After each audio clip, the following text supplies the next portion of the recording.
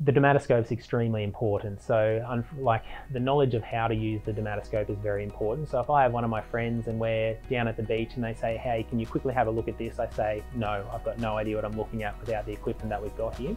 So without using a dermatoscope, we're sort of taking skin cancer diagnosis backwards about 30 or 40 years. And if you go back that far, that's when nearly every second melanoma that was diagnosed was life-threatening, whereas nowadays we'd probably see 1 out of every 20 or 30 melanomas I'd see would even have the potential to do that. So without using a dermatoscope and those sorts of tools, it's sort of taking away all the tips and tricks that we've learned over 20 or 30 years. So we see a lot of extra information through the dermatoscope. So basically, unfortunately, when we look at the skin with the naked eye, about 90% of what we see is just reflection from dead skin on the surface, which is sort of like if you're out on a boat and the sun's at the wrong angle and you try to look in the water, you get hit by nothing but bright sunshine.